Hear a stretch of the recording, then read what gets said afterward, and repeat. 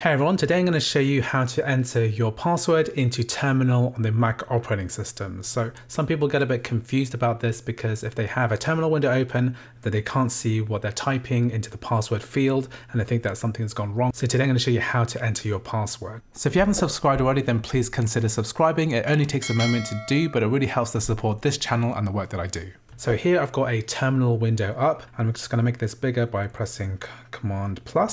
And then we're going to put it in the center of our screen. And what I'm going to do now is to simulate what happens when you have a password prompt come up on terminal. So I'm going to type in sudo-v and press return.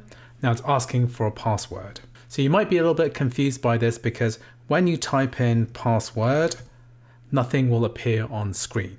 However, you have typed something, and if you press return now, then it's going to accept whatever you entered as the password attempt. So make sure that you know what your password is before you actually try to type this into the terminal window. So as an example here, my password is the word password, P-A-S-S-W-O-R-D.